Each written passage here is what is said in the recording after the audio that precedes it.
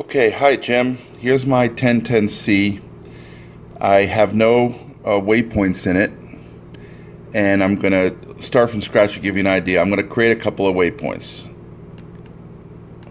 So here I'll put one here, and I'll put one, say, here. So now I have, you can see I've got two waypoints on the screen. Now I want to create a route from those waypoints. So I'm going to press, as you can see, I'll press the menu button. I will press enter for user data. I will highlight route. List pops up, I hit enter. Now I have the route list page. And also notice, see down here, this is your thing. You don't always have to write everything down because these are your hints of what comes next, what each button will really do, okay? So for example, right now you can see there's no route name, so I have to add a route name. So add equals plus, I hit the plus key, and route 1 comes on the screen. Now you can see still that there's no waypoints in there, so we have to add details, waypoint details to the route. We only created a name.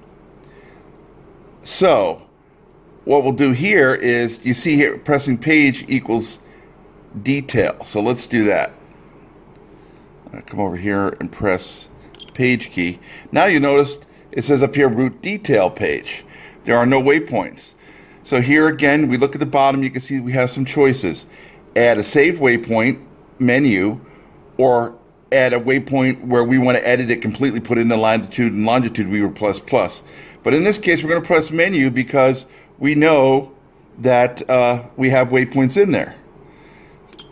And now the waypoint box comes up, and you see it starts with the first one that's in memory.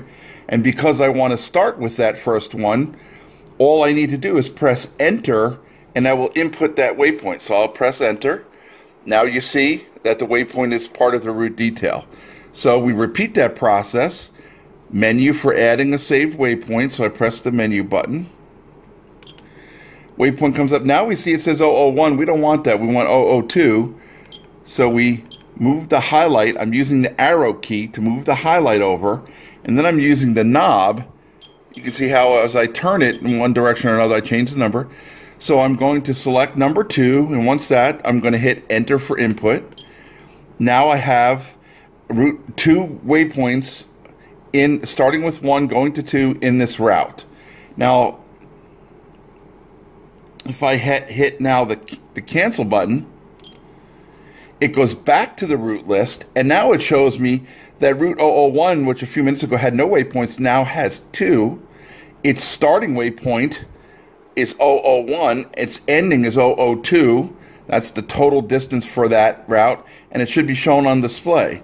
Now when I hit cancel, and then cancel my way out of the menus, now you can see that the route is on, the two waypoints are connected, and the route is on the screen.